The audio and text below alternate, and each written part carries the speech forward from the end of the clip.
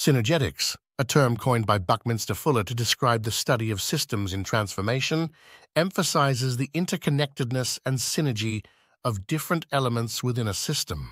Fuller believed that 5 geometric forms, such as the tetrahedron, octahedron, rhombic dodecahedron, cube, and vector equilibrium, were fundamental to understanding the structure of the universe and various systems within it.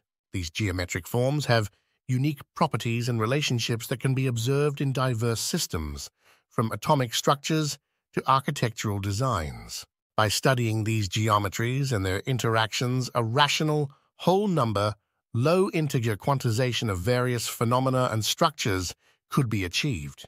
This approach allows for a unified framework to analyze and understand complex systems by recognizing underlying patterns and relationships that exist across different scales and disciplines. Synergetics provides a holistic perspective that seeks to uncover the underlying unity and organization present in the diverse geometries and structures found in nature, human creations, and universe.